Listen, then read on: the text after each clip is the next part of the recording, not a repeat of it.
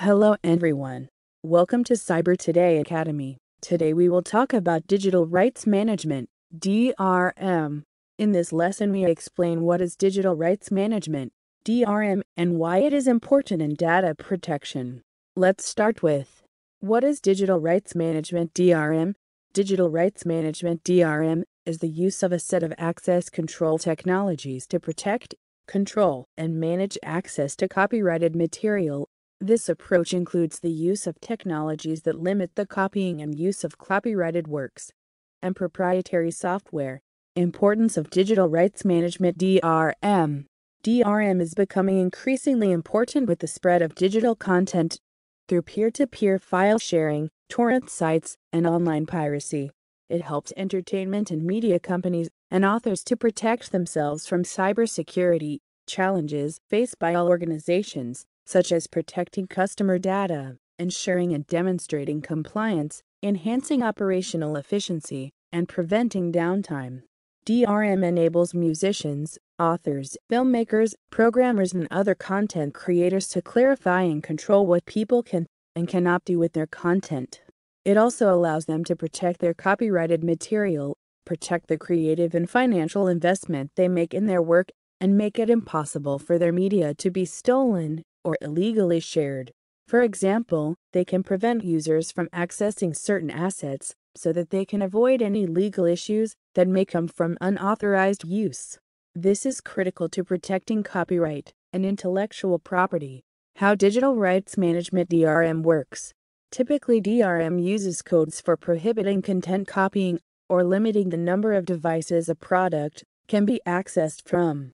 Content creators can also use applications to restrict what users can do with their material or encrypt digital media, which can then only be accessed by anyone with the decryption key. Restrict or prevent users from editing or saving your content. Set expiry dates on media, which prevents access to users beyond that date or limits the number of times they can access it. Restrict or prevent users from sharing or forwarding your product or content. Restrict or prevent users from printing your content. For some, the document or artwork may only be printed up to a limited number of times. Lock access only to certain IP addresses, locations, or devices. This means that if your media is only available to U.S. residents, then it will not be accessible to people in other countries. Watermark artworks and documents in order to establish ownership and identity. Methods used by DRM tools to protect materials. Digital asset management platforms allow organizations to control access to any copyrighted material. They do this in several ways, including digital watermarks are stenographically embedded within audio or video data during production or distribution. They can be used for recording the copyright owner, the distribution chain, or identifying the purchaser of the music.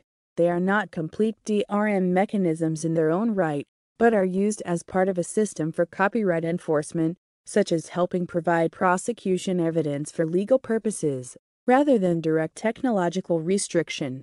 Metadata. Digital assets have metadata that enables their copyright and licensing information to be captured and monitored.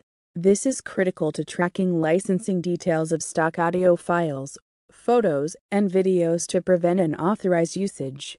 License agreements. Organizations, by requiring users to read and agree to their end-user license agreement, EULA, embed codes. Content owners can also use embed codes that control how and where their media is published online. End of lesson. Thank you for watching. If you liked this video, please press like and subscribe. Goodbye.